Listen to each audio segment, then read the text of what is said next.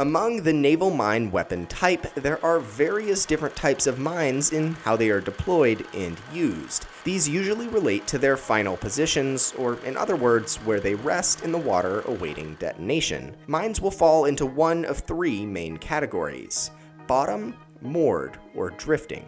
Bottom mines are those that rest on the sea floor, usually in comparatively shallow waters. These mines tend to have large negative buoyancies. They sink, which means that after they are deployed, they fall and rest on the sea floor. Moored mines are used against submarines and ships and float a set distance from the seafloor thanks to a weight and a mooring, or a tether. The mine itself is held in a case that floats, which is attached to an anchoring device that sits on the seafloor. This mine type allows for deeper water deployment as well as other specific use cases.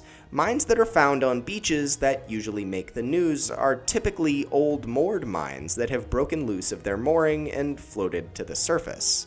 Drifting mines are those that float on the surface of the water and explode usually on contact with a ship. Due to their uncontrollable nature, these types of mines were actually outlawed at the Hague Convention of 1907. They've been sparingly used since then.